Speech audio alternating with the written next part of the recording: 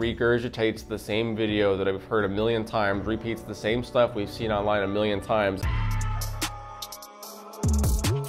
Hey, what's up guys, it's Josh here. Today I want to share a couple reasons why I'm not as invested into FragCom as I was before. A little disclaimer, I absolutely love fragrances. I'm probably going to continue to buy fragrances. I'm going to wear fragrances every day. And anybody who's ever written me like a DM or a comment about a fragrance, I enjoy talking to you. I always want you to keep messaging me. It has nothing to do with that. I actually love the community of people I talk to, and I love wearing fragrances, but there's just a couple aspects to the whole fragrance situation on YouTube that it just kind of has me unsure about exactly how I feel about it or where I want to go next. I love talking about fragrances. I'm probably going to keep reviewing fragrances. I'm going to keep buying them. I'm going to keep, all this stuff. But these are just a few of the things that kind of hold me back from being more invested into FragCom. Number one is the overall lack of interest in fragrance. Now, fragrance has a decent amount, it's this steady amount of viewers who like fragrance, and it's a small amount, but it's not really something you would use to grow. Now, if you look at the people who like blow up, like Curly Fragrance or like Jeremy Fragrance, a lot of the stuff that they do has nothing to do with fragrance. They're really in shape. They get a lot of girls to review their stuff. They use a lot of things to make their videos entertaining, and although they are centered around fragrance, what brings people in isn't really as much about the fragrance. So it's like the actual idea of fragrance isn't really mass appealing. So if you want to blow up on YouTube, picking something with just a low level of interest or a sustained level of interest, it's like you kind of want something that can boom, in my opinion. Number two is the price barrier. It just seems like $30, $40 for like an average cologne, especially with how often they aren't the best or how often, you just don't really want to keep it or recommend it. It's just an okay fragrance. To spend $30 or $40, it's just quite a bit to make a video on something that's really average. The fragrances that are worth going after are usually niche fragrances, but then it's like,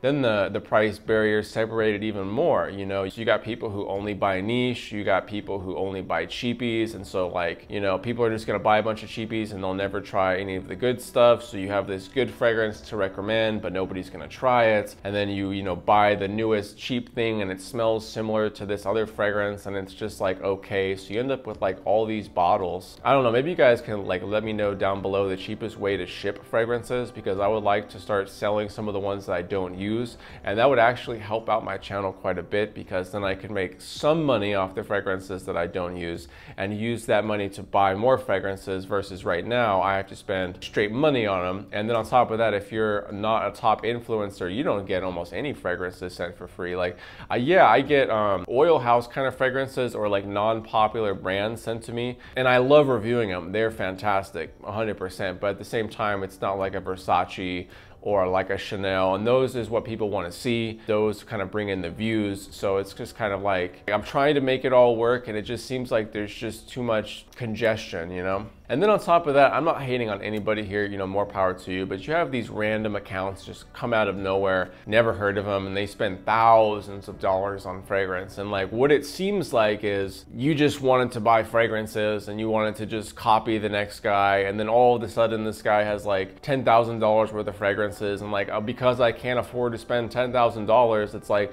there's an aspect to his channel that's much better than mine, and it's like, bro, this guy literally just spent a bunch of money on fragrance and then literally comes on here and like regurgitates the same video that I've heard a million times, repeats the same stuff we've seen online a million times, and it's like I can't even touch this guy because I can't afford to spend all this money on cologne. All the new releases to the niche fragrances, it's just like, it's so freaking expensive. And like, maybe, like I said, if you guys could help me out with some shipping advice, things like that, if I was able to ship and even make half the money that I spent on cologne back, it would be a lot easier to continue to do it and make top 10s, things like that. There's actually a lack of really unique DNAs out there. Once you try a lot of fragrances, it's like very, very, very few fragrances is gonna wow you, it's gonna be unique, unique. You are gonna uncover some fragrances that are really unique, but guess what? They're in the niche category. So it's like, there's already so few people who buy fragrances, and then the amount of people who buy niche fragrances is probably like 5% of people there.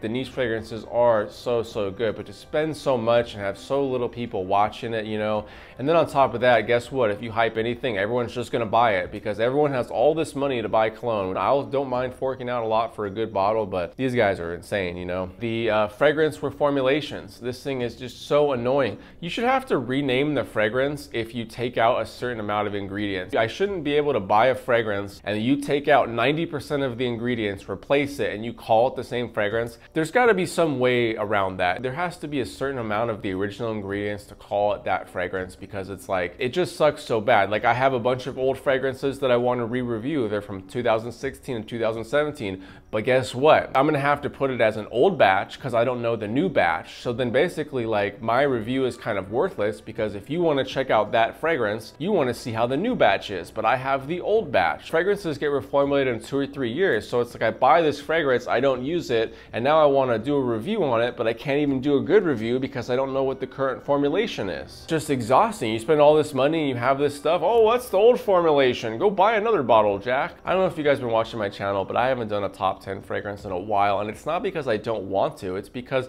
I want to do a freaking good list. I know how, like, I don't want to throw people under the bus, but certain people use the same fragrances in their top 10s over and over and over and over, and I want to have a unique list, but again, there's not enough unique fragrances at a unique price point. So I'm literally going to be regurgitating top 10s just for views, and I just can't do it. I like to have a unique kind of content. I like to have a unique something to say that I notice about something that other people don't notice. You know, I don't like to see what other people say and then repeat it. I want to try it on my own and see what like my personal views are without seeing what everyone else kind of thought, you know. How separated everybody is, you know, like with the price of fragrances, and then, you know, people shun people who buy like copies of fragrances, but it's like, I see what you mean, because now we have like millions of copies of one fragrance and it just becomes a little blurred and confused. But at the same time, you know, the copy of the fragrance is $50, the real fragrance is $400, so it's like, it's just hard to get all in one camp. And then on top of that, you got lots of cheapy guys who like will never buy a niche fragrance ever again, and it's like, well, what's the point of being into fragrances if you can't try niche? Because that's actually where it's good. It's actually where fragrances are amazing, you know? So anyways, guys, that's been kind of my little rant. I love fragrances, and I love all the people who write me and talk to me about fragrances. And I'm somebody to where if I have something bad to say, I'd rather not say it. That's why I didn't really want to make this video, but I just kind of wanted to update it so we're on the same page. I don't want to badmouth anybody. I don't want to talk badly on anybody. I love fragrances. I will continue to love fragrances, and I still love talking to everybody. This has just been my 2 cents. But anyways, guys, let me know what you think of this video. I do have some fragrances set up to review next. I'm going to re-review Azara Wanted, and I'm going to re-review Fierce Supernova. I've been trying both these out, but I actually didn't write a full review up for it. Look for those coming up pretty soon, but I've been trying them both, and I have enough in my head to do another review right now. But anyways, guys, we're on the road to 50,000 subscribers, and I couldn't do it without any of your guys' help. You guys are the best. I'm having a great day out here. Hopefully you're having a great day at home. See you all in the next video. Peace.